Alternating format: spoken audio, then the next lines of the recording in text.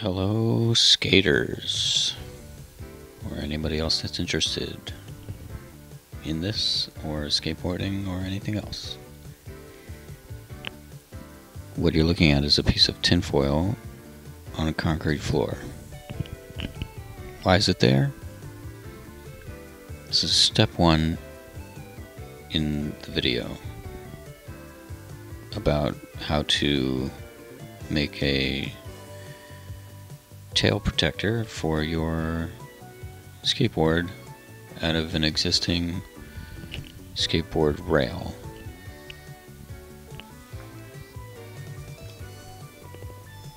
Why would you do this? Well, I wanted to protect my tail because it's getting kind of razored down, sharp, affecting my performance and putting my ankles at risk when you have a board slam into your ankle and it's sharp due to razor tail. It hurts a lot. I don't know if everybody calls it this, but we used to call it shark bite, or getting a shark bite, something like that. So I looked into buying whatever this is called, tail protector, bones, tailbone thing.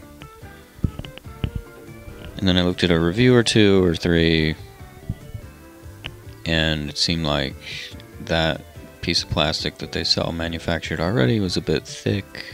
Might be more appropriate for freestyle skateboarding, which I don't really do.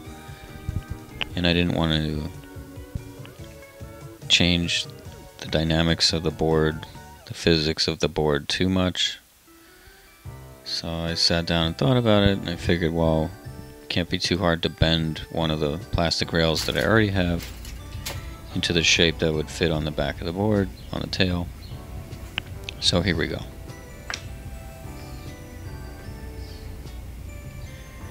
Now I decided to use some lighter fluid as an accelerant. I'm sure that something like an acetylene torch would be much better. Perhaps some other kind of torch, maybe a higher powered lighter. This is just a plastic lighter that I'm using. So by using the lighter fluid, you can get a little flame on there. It's actually a little harder than it looks to get a Bic lighter going with these gloves on. I recommend wearing gloves no matter what you're doing with any kind of toxic material or whatever kind of project you're working on. I like to wear gloves. It just keeps your hands nice and clean and safe. And I wouldn't want to get a burn here, essentially. So it's just basic science. Not that I'm a scientist, but basic science is that if you heat up plastic, it gets softer, you can bend it. As you can see here, it takes quite a bit of force to bend that plastic. It's dense. I believe this is Enjoy rail, which they might have branded in the past as tummy sticks. Here we go with a nice big flame there. Put enough lighter fluid for it to actually work that time. So you use your muscles there, just keep bending it as much as you can. I was attempting to bend it and sort of hold it in the bent position that I wanted until the plastic cooled a little bit. Again, I'm not a professional plastic bender. However, it seems like this is the most sensible, scientific way to go about it given the limited tools that I had. There I am holding the plastic.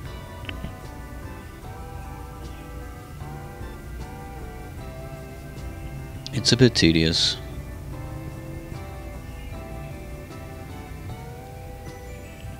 And because I was using my phone to record this, I wasn't able to listen to any music, which could probably make the process, if you're going to try to do this, a little more enjoyable.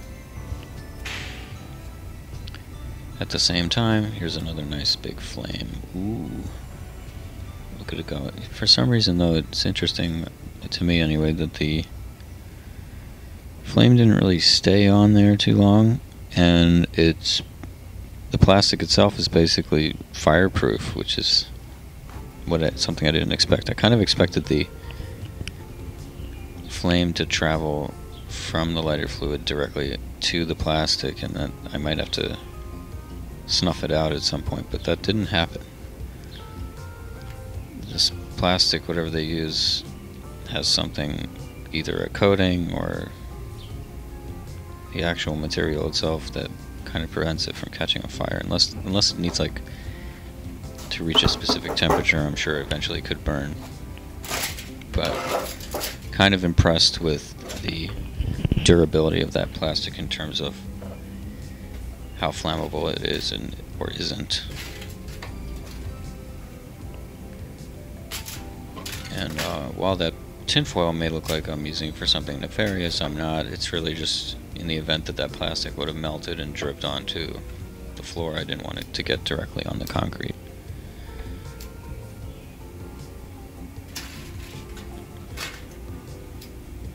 So yeah, if you're listening to music, this might be a little less tedious depending on your personality and what you like to do when you are working on some kind of project like this. As you may have noticed, I'm also wearing a face mask to protect myself from any fumes that may have been rising from the plastic that was on fire.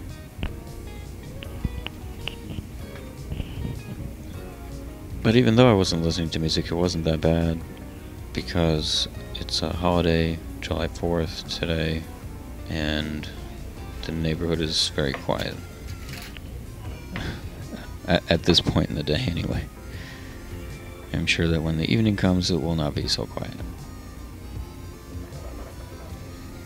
But sometimes I find that actually listening to the sounds that are going on in my neighborhood is nice when they are not in full swing, as they sometimes are.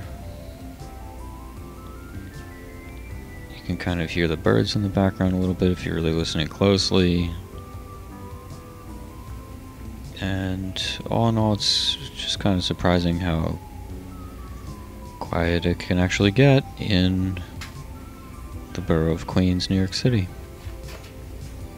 So if that's something that you appreciate, don't listen to music while you're doing this. As you can see here, I'm kind of trying to figure out the angle of where it should go, how much more I should bend it, and so it's kind of just a ongoing process of lighting it on fire, letting the fire burn out, heating it up a little bit with the lighter itself. I don't know why I was intent on doing the underside mostly. And then from there, bending it, putting it back on the board to see if the bendiness is good enough for the shape of the tail. And then rinse and repeat. I don't know if you can tell, but I'm actually using quite a bit of elbow grease here. It is a very durable plastic. I'm sure I could look it up and find out what kind of plastic it's made of, but I really don't care that much. I have the rails as they come on the board, as you can see right there. It's really the first time that I put rails on a board. It's not something I've really done before in the past. I've used other people's boards that have had them on there, but it's not something that I really have too much experience with myself. And I'm not a curb skater necessarily, really not at all. Slappies are not my forte. When I was growing up, sort of looked down on slappies. It was more like, hey, lift your board up, ollie into it, but I don't really feel that way anymore. It's just not something I have gotten into. Who knows if I will, maybe. Definitely not against it. It's super impressive. totally different style of skateboarding.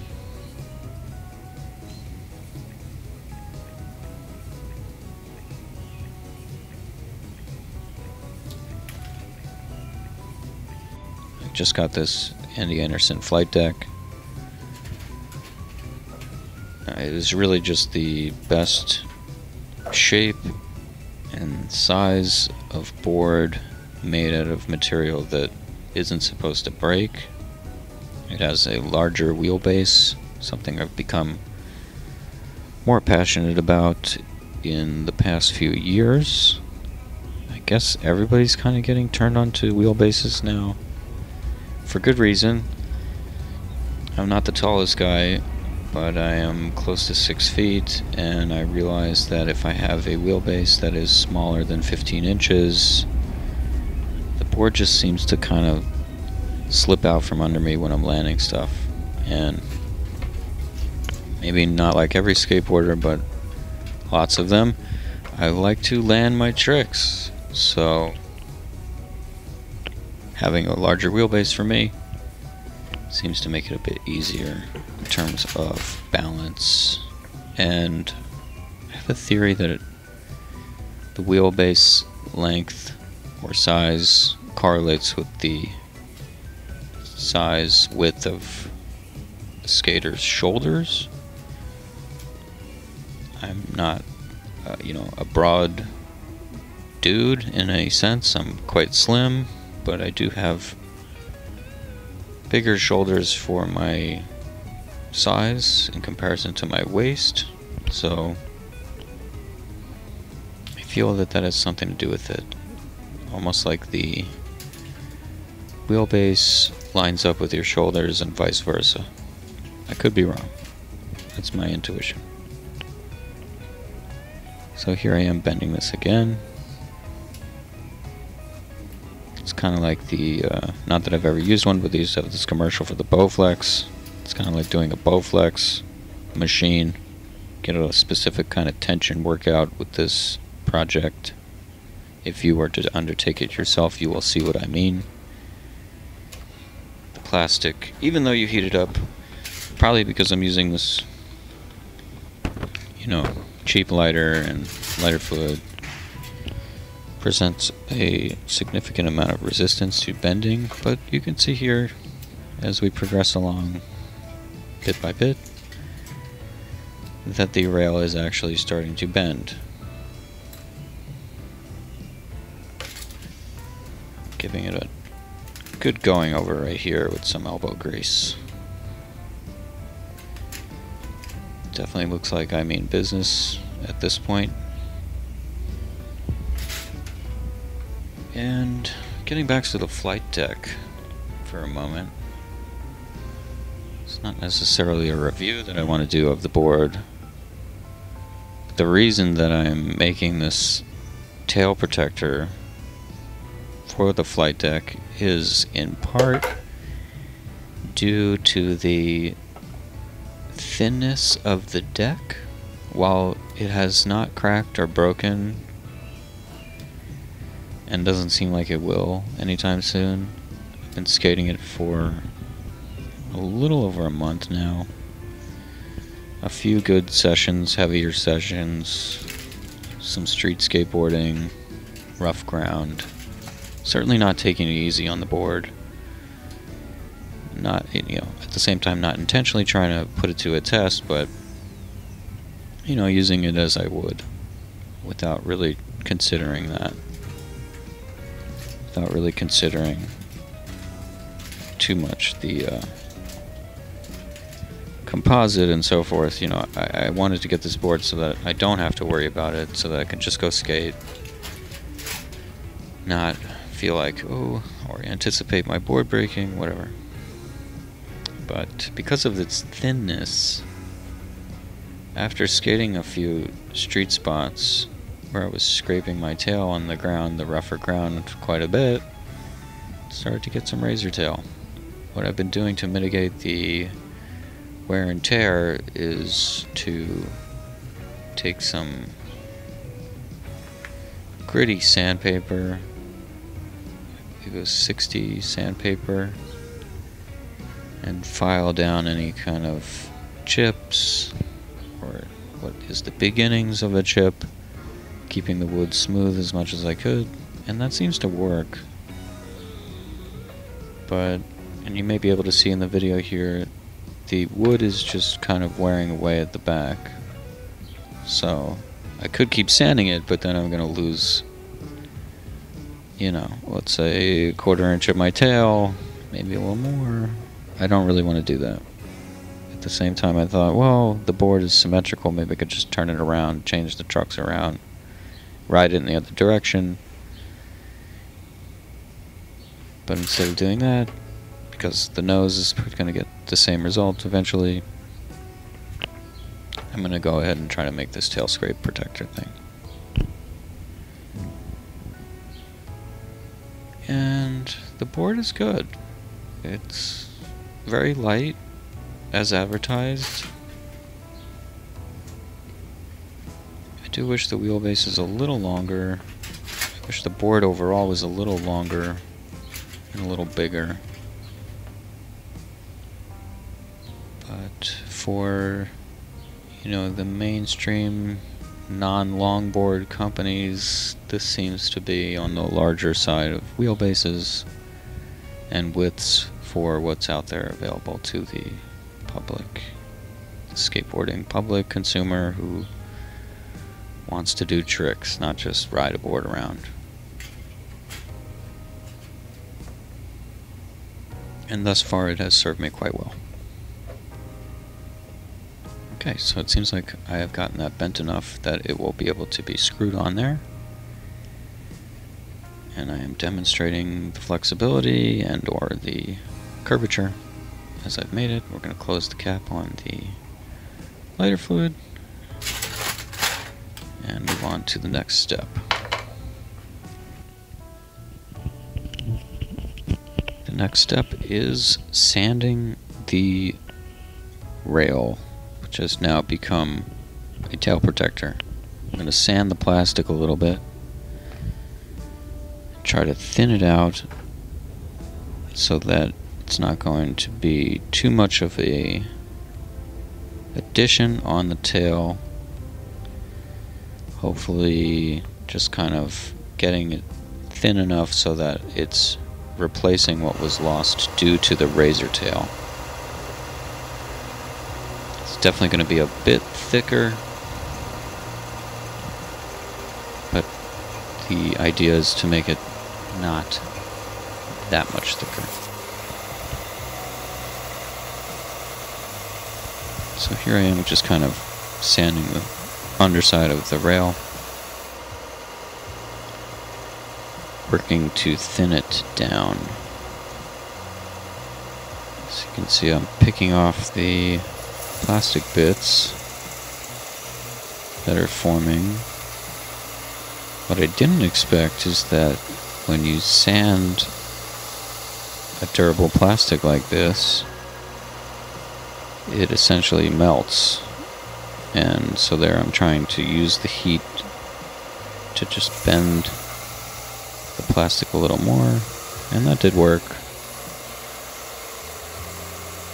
This is a belt sander by Bauer that I got from Harbor Freight a little while ago. It's held up pretty good. For what I use it for, it's just fine. And that seems to be most of the reviews of every product on Harbor Freight.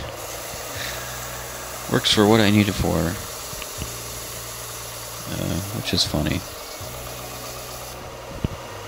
Some of the things, though, from Harbor Freight are just terrible. So read the reviews. Yeah, so you can check out the plastic just kind of melting due to the friction, which is interesting. And in its own way, when you are doing this, if you have a belt sander, it's quite satisfying. Especially when the excess plastic that you're sanding off gets hard, and then you can just kind of peel it off. It's a sign of progress. moving on down the rail to continue thinning it out in the most even fashion I can manage. I am not a professional. That's my neighbor. She's very nice. We waved. Hello. We say hi to each other, and I recommend that everybody do that with their neighbor. Regardless of anything else, you should say hi to your neighbors. Although that seems to be a generational thing, which may have ended with my age group, I don't know. What was I saying? Right, so I'm not a professional, construction person or carpenter of any kind. I am a complete amateur. And even the process by which I am taking to fashion this tail protector is really just based on the common knowledge that I've gained from tinkering around. I'm a tinkerer, a garage tinkerer. Perhaps if you're watching this, you are one as well. So feel encouraged. I have no professional training, and you could probably tell from watching this, but it doesn't require that. You can have a very minimal, basic amount of skill in terms of carpentry, woodworking, whatever, stuff like that, and certainly accomplish this. And if you have one of these Enjoy tummy stick rails laying around, or any other rail that you might normally put in the middle of your board, give it a shot. Maybe you'll find that it's fun. I actually enjoyed this very much. It was relaxing and gave me, as I said, a sense of progress doing something, strengthening my board. It's sort of an area of skateboarding and, skateboard ownership that I never really got into before. Quite recently, I've become obsessed with, as most skaters do, we become obsessed with things related to skateboarding, whether it be videos, equipment. I was talking about wheelbase, deck width, composite, whatever. My new obsession is, how do I make my board last longer? And sure, thriftiness is becoming more and more common for a variety of reasons in America. But my interest in sustaining my skateboard in its integrity for as long as possible is not just tied to thriftiness. It is really coming from a desire to push the board itself maybe as far as I push my body in performing skateboard tricks or maneuvers. I don't really like that the majority of skateboards out there really just fall apart after one or two heavy-duty sessions, especially if you're skating street. Again, I'm not a big dude. I'm a bit bigger than I've been. I'm probably hovering around 155, 160. And if I skate a regular deck, even if it's 9 inches wide on the larger side, I will break the tail off that thing. Like, kind of guaranteed.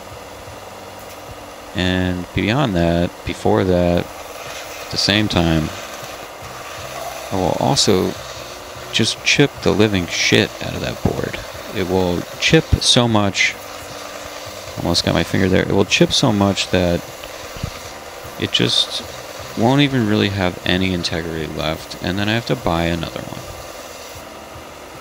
Now, it's become apparent, everybody knows that the price of a board over the past, let's say, 35 years has pretty much been the same. The quality, though, in my estimation, has diminished overall. I'm not pointing fingers at any manufacturer directly or even indirectly. But I don't, I haven't dived into the reason why, but certainly as a lifelong consumer of skateboarding hard goods, especially the decks, the quality of the wood or the glue, overall construction has gone down, and or I'm just using them or abusing them to a degree that I haven't done before, although I don't believe that. I really feel that the strength of the regular average skateboard deck, there's my neighbor again, she's returning. The strength of the average skateboard deck has really gone down. It's weaker than it was in the past.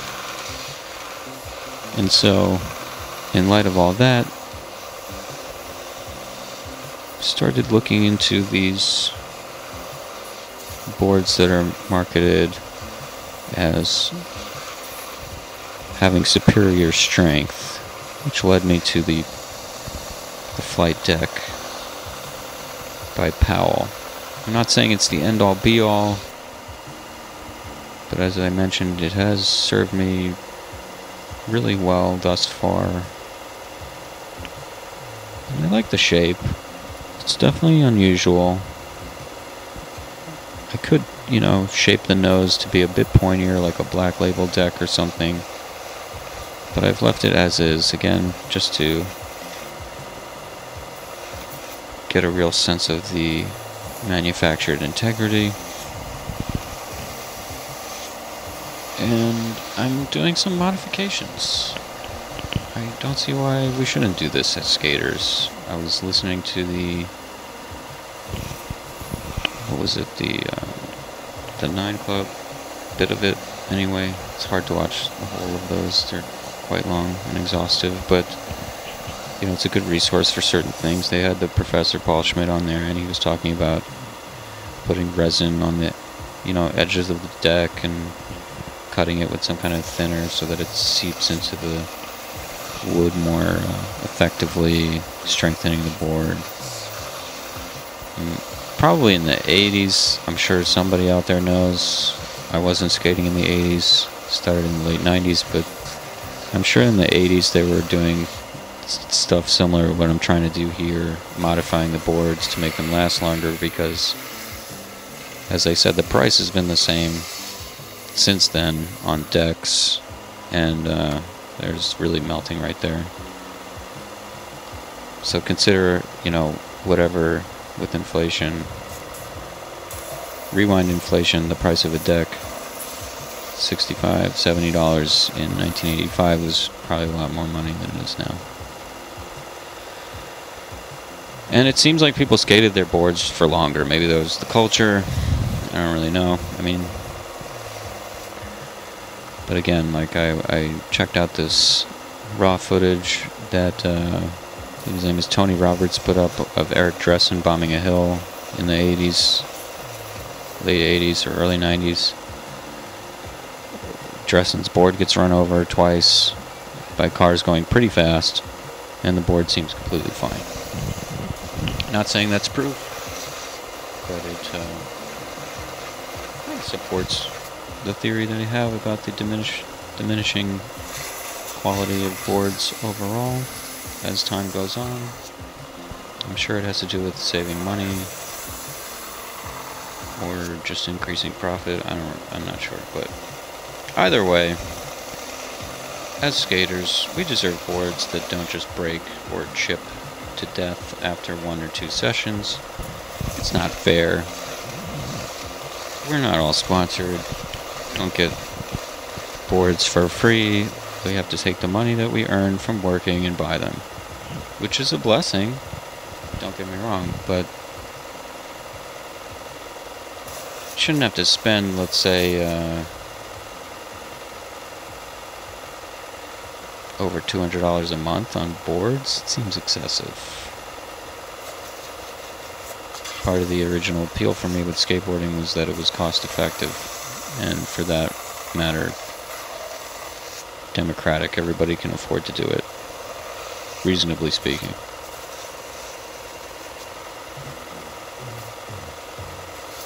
So again, getting back to the action here, just sanding it down and sanding it down, picking off the excess plastic.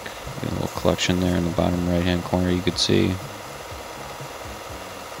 Also noticing that the circular portion of the sander, the disc, is making a nice sort of trippy image there because of its rotation. And we've sanded it down enough. Now I'm going over to the sander. Look at that nice trippiness. I'm going to try and just get that evened out a little bit. I don't love using the disc side of the sander. It is a little scary for some reason. It is more powerful than the top bit, belt bit. But again, wear gloves. If you're going to do this, I recommend wearing gloves. These are my favorite gloves. You can get them at any legitimate construction, aka safety store in New York City. They have them all over Queens, some in Brooklyn. I've never seen one in Manhattan. It probably exists somewhere, and I'm sure they have them in the Bronx and Staten Island as well. But you can pop into one of those stores. Most of the stuff is really not great quality, but the gloves that I'm wearing are superb. You can get 3 pairs for, I don't know, 15 bucks maybe, depending on the store you go to. Don't pay more than 25. I wouldn't pay more than 25 for 3 pairs of these. They do kind of burn out, but when you get like these, I believe are the 3/4 dip, which is referring to the gray material. They're very strong. And I wear these in the winter. I walk dogs with these, my dogs, and they're great for that. They're very grippy, and they keep you warm, and if you're doing any kind of work. Otherwise, I would say they are very sufficient for that too. And you don't feel bad about getting them ruined like some, nice deerskin gloves or something, which aren't even that great. I'm blocking the camera here. Blocking the camera.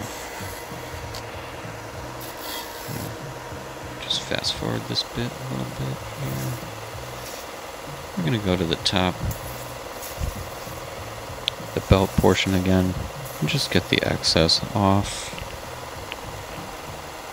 Make it as smooth as we can, as even as possible. Don't go crazy. Of course, like, decks themselves are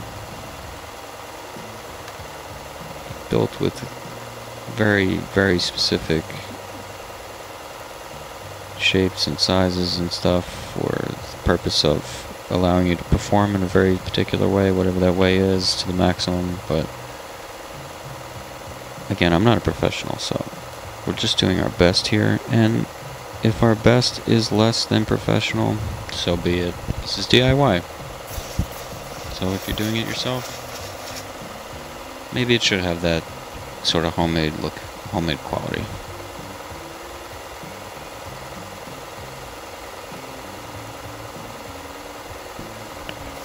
Just really trying to get that evened out, get the excess off, make it look good, but not too good. I'm not going to get this perfect. I don't expect to.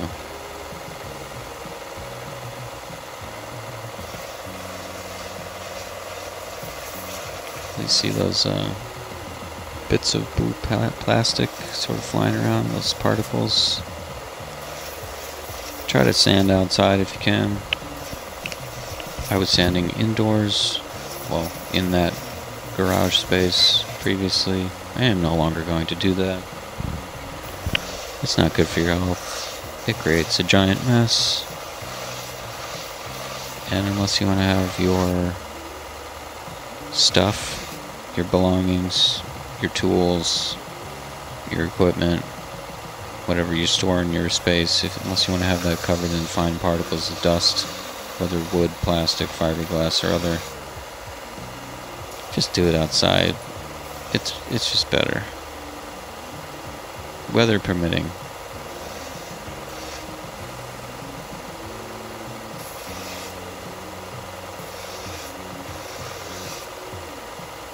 I'm really going to town on this. Could probably stop at this point, but I'm still going.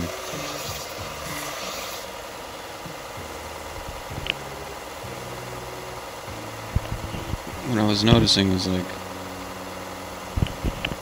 that as I was trying to thin it out, that one part would be a little thicker, so then I go to fix that, and then yeah, okay, the other part's now too thin, go back and forth. So I guess that's satisfactory enough. Just peeling off the excess. Once again, you hear the birds. Goes back to quiet. And then we're going to attach it to the board.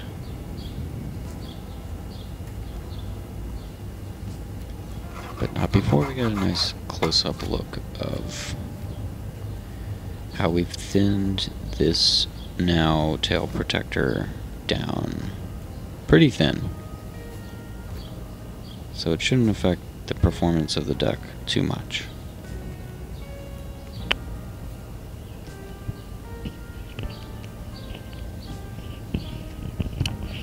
Alright, so I've got the board laid flat on top of the table.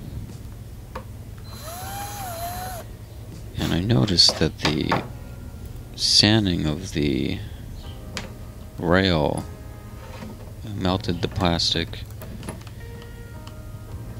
into the pre-drilled screw holes a little bit. So I'm just taking a very small drill bit and clearing those holes of the sort of collected melted plastic.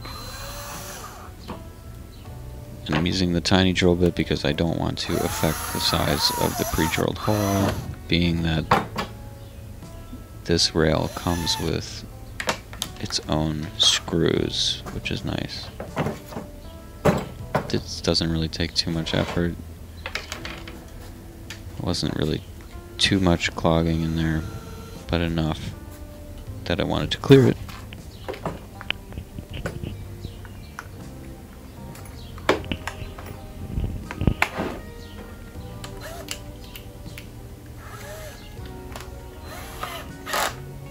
Now we're going to drill the tail protector into the deck. I was somewhat worried that once I started drilling the tail protector in, that it might snap when I go to bend it to screw in the rest of it from the first point. But again, the durability of the plastic really stood up, so there was no breaking.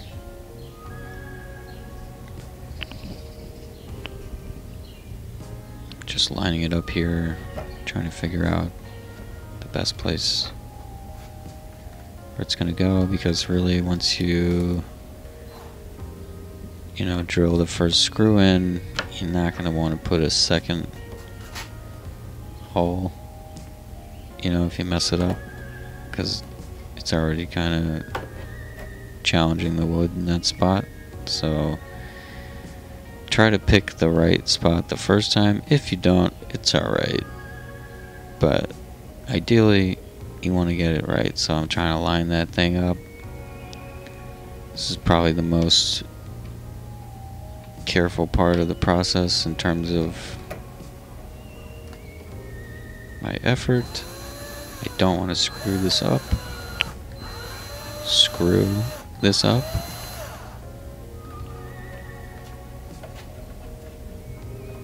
So just getting that in there, being gentle with it. Didn't want to go fully down with it on the chunked it a little bit there. I didn't want to go fully down with it on the first go, so I'm, you know, babying it in there.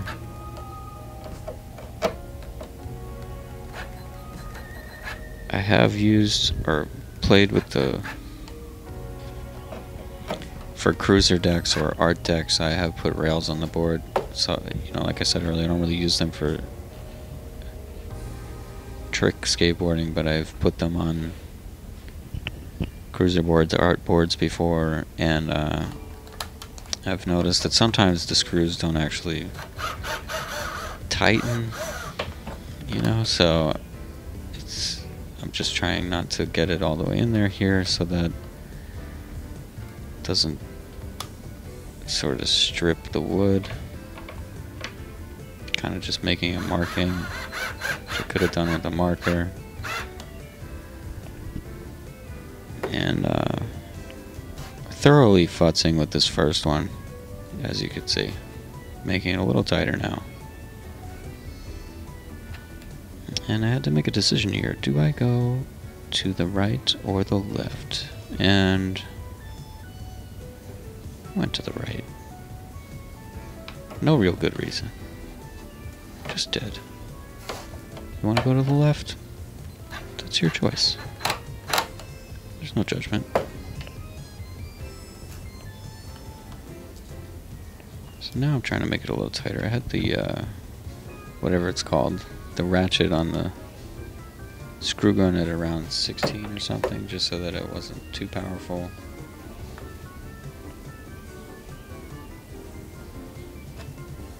Moving on to screw number 2. This is a bit awkward to position the tail protector in the right place for the second screw, because you still have to bend it. I probably could have bent it a little more earlier, but it is what it is, so I'm using what I got here, trying to make it work.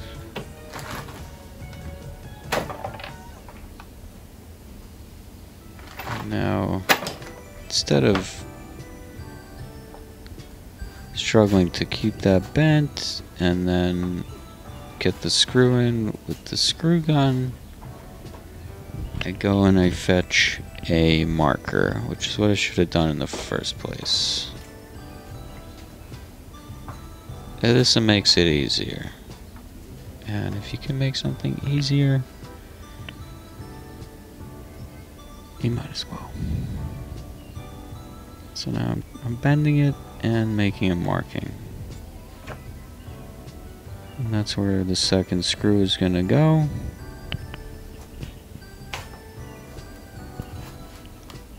Before I just go ahead and drill that in through the tail protector itself, I do a little, whatever this is called. If it's called countersinking, if it's not called countersinking, it's a little pre-drilling. However you want to call it. Just so that that screw really bites when I put it through the eyelet of the tail protector. You know what I'm saying? You don't want to get all squirrely when you're doing the second one, because you got to bend the plastic a little bit. Just give yourself a little edge here. Go to the right, lefty-loosey, idiot. Okay. And there we go, screw number 2.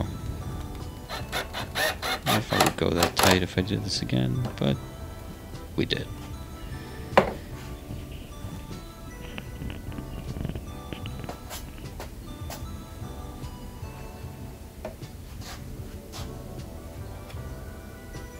Here I'm just eyeing it up, evaluating how much of the original tail I might sacrifice, having put this tail protector on. I deduced that it isn't a significant amount of surface area loss because the tail, as is, without the protector, is already so razored down that it may essentially be the same, even though the plastic is a little further in from the original edge. Perhaps that's debatable. I don't know that it really matters, at least to me.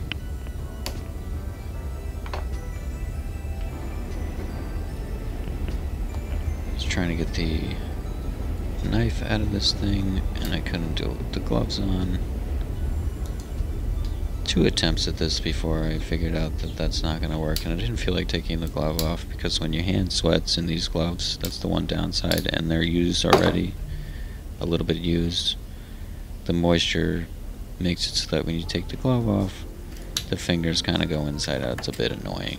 Just digging out a little bit more of that excess plastic with that razor that I had there in my pocket, and we're moving on to the 3rd screw to the left of the original center screw, and we're going to mark the hole. It's very exciting, folks.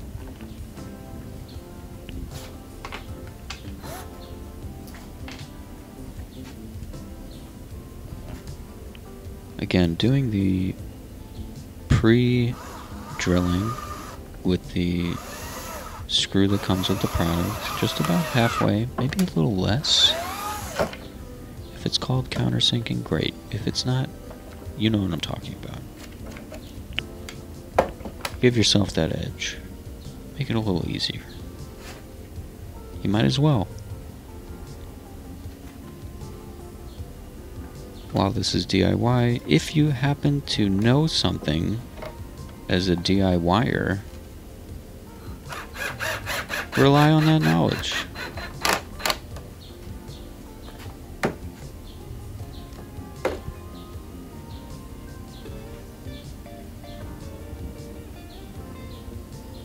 I'm just looking at whether or not this is even, and also telling myself, well, at this point, it doesn't really matter because we've already drilled the 3 screws in, and we're not going to take it out and do it again.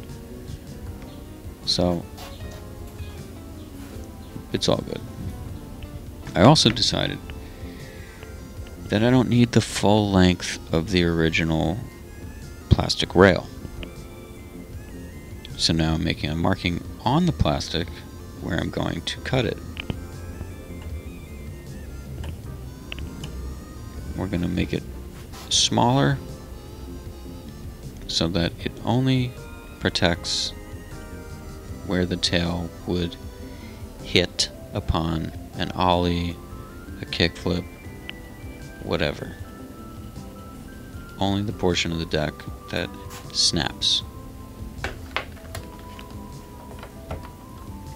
So now I'm taking the rail off.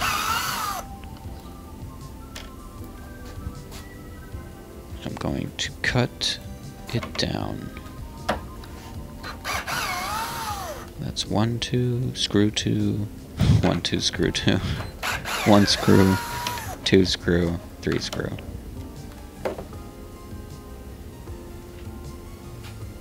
Get this thing out of the way. This is another product I got off of Harbor Freight, which has been really good. This vise. I don't know which model or exact product it is, but it was on the cheaper side. A lot of things on that are. But it really does handle the job well. It's not very heavy.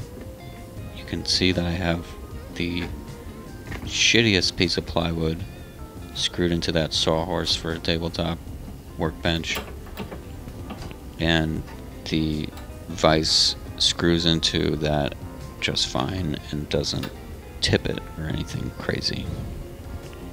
So if you need some light duty vise stuff, highly recommend that particular vise from Harbor Freight. This is a, what do you call it, hacksaw, you know, the one that's supposed to cut metal. You can use it for anything.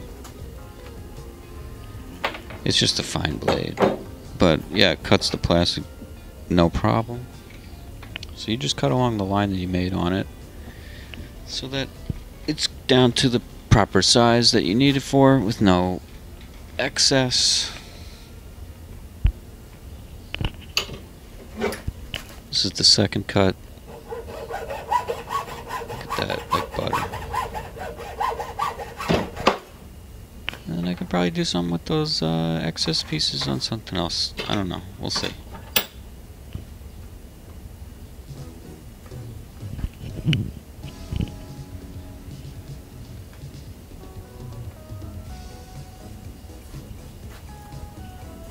So now, I'm going to head back over to the sander. And I'm just going to sand down the ends because I just cut the plastic. And I don't want it to be chunky. I'm going to make a nice angle on the ends. Kind of mimicking the original angle on the rail.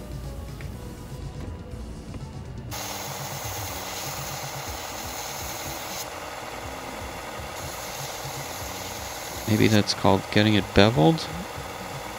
I don't know. That sounds right. Even though it's out of focus, you can see what I'm talking about. And then we're going to turn it around and do the other side. Again, you get to experience the magic of the melting plastic, which happens due to the friction of the plastic with the sander. It's very cool, very satisfying.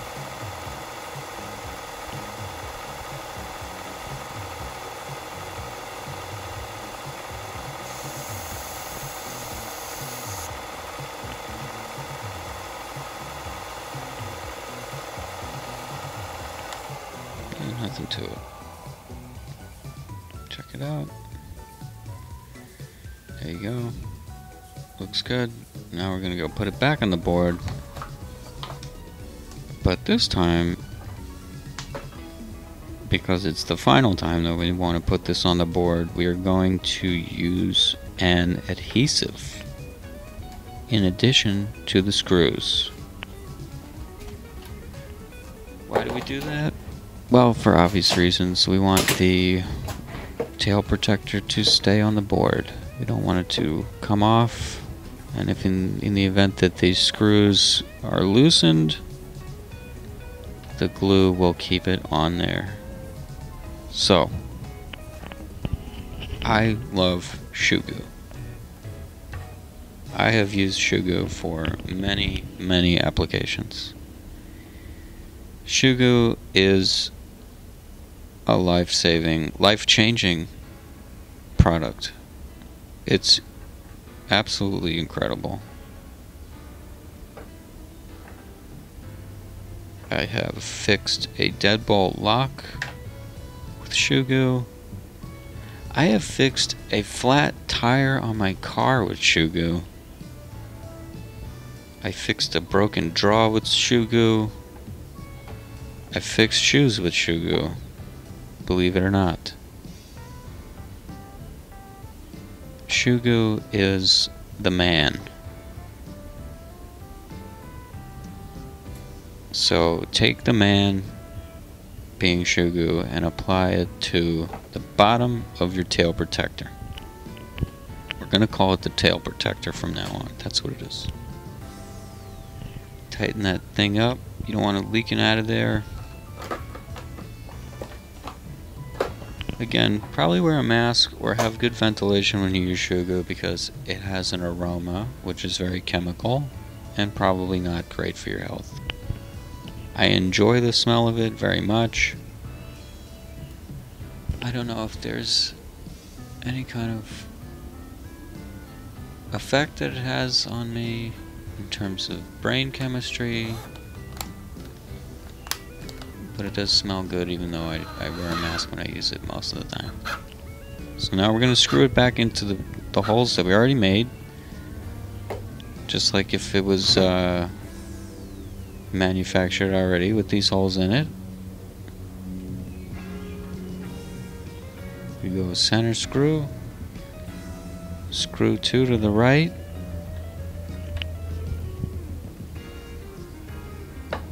if I could get it in there. This is a very close-up view of my forearm for you. There's number 2. And then we go to the left, number 3. And we get that bad boy in there.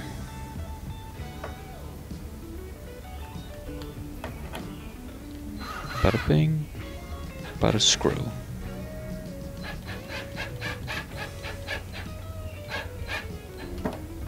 Nice and snuggleophagus.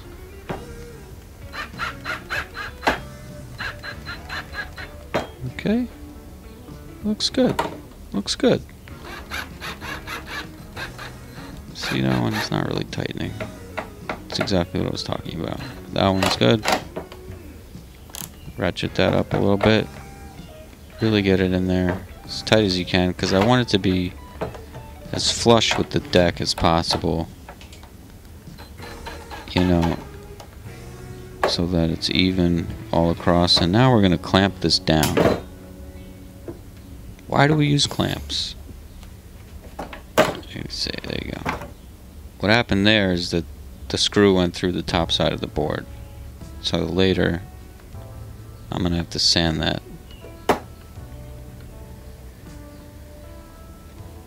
So we're using clamps, again, to achieve evenness of the tail protector on the tail of the board. It also makes sure that the glue is going to work. These are very low cost clamps. I don't know if, I believe I got them off of, you know, the big one. I'm not going to say it. We all know what it is. And it doesn't cost too much. They are great. Clamps are great.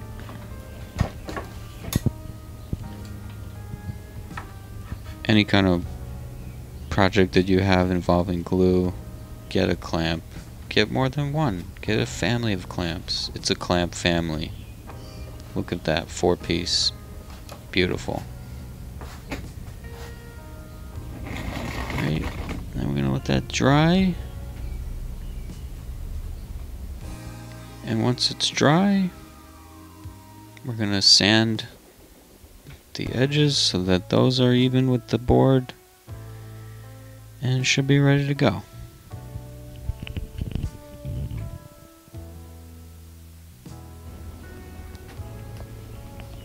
Here we have a closer look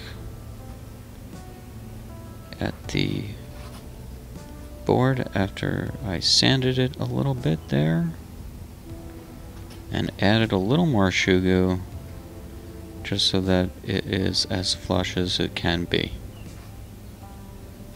And now your tail will be protected.